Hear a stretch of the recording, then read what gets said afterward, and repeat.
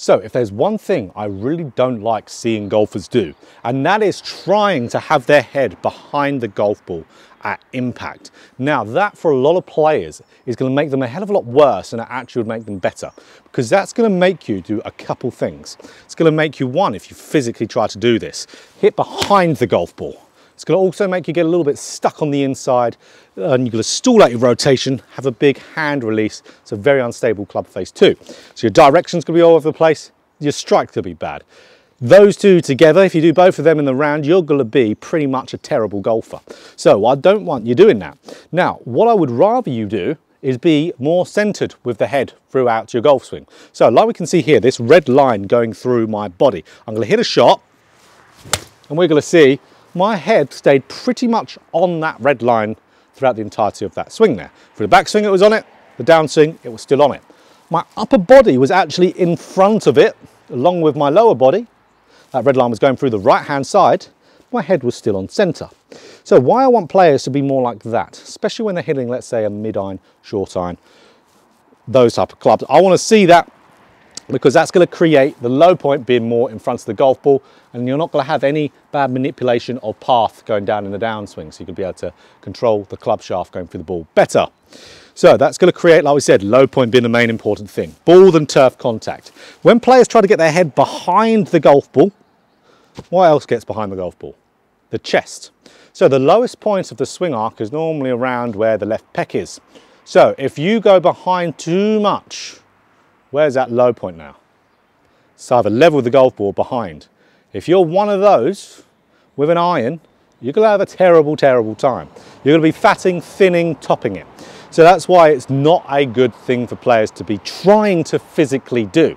So that's where we do see players are sometimes behind the golf ball with their head, but there's a reason why that is. One, there's one very obvious one. Another is because you have to know their golf swing to understand it, which we'll get into, of course. So the one very obvious one is because they have and are hitting a club in those videos you're watching where their head needs to be behind the golf ball because the ball position is more forward. So, okay, let's imagine this 8 irons a 4 iron. Ball position, really roughly be an easy guide would be in between middle and left foot. There we go, that 4 iron ball position. So where's the head now? It's behind the golf ball. Where's the head going to be now at impact if it stays on that center behind the golf ball? Has that player tried to do that? No, they haven't. That's where, of course, got to understand what club they're hitting when they do that. Of course, a 3-wood off the deck, going to be a tiny bit more forward than that ball position. Very much going to be the same. That head being behind the golf ball, absolutely. Driver, absolutely. Head's got to be behind the golf ball because the ball position's here.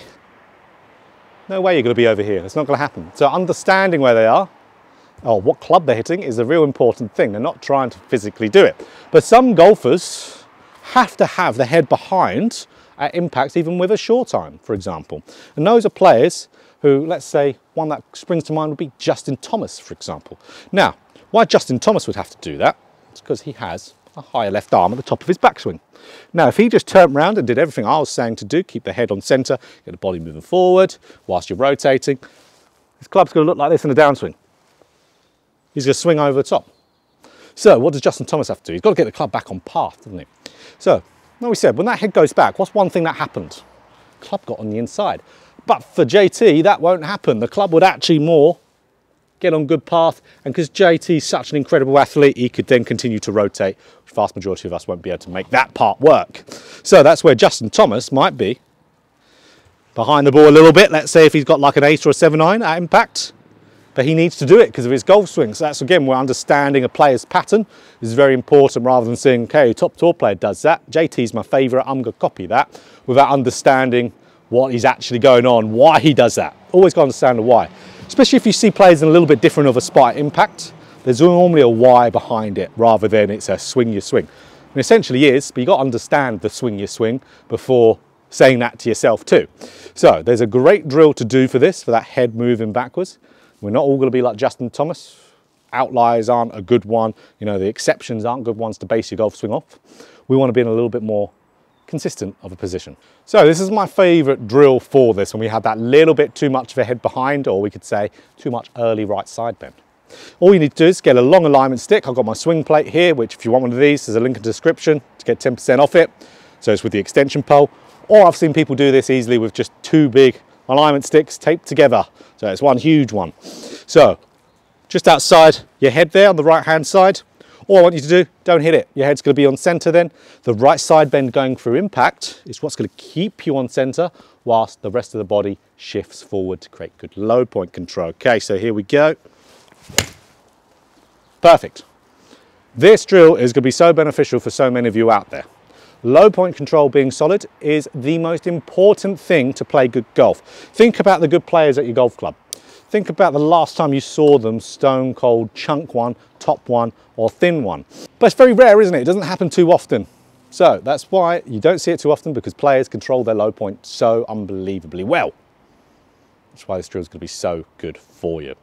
So guys, if you enjoyed this video, click that like button for more golf instruction just like this. Hit the subscribe button, hit the bell button too to be notified every time I put out a video. So don't have that head behind the golf ball. Have it stay on the center. If it just so happens when you're staying on center, that head is behind it, so be it. It's probably the club you're hitting.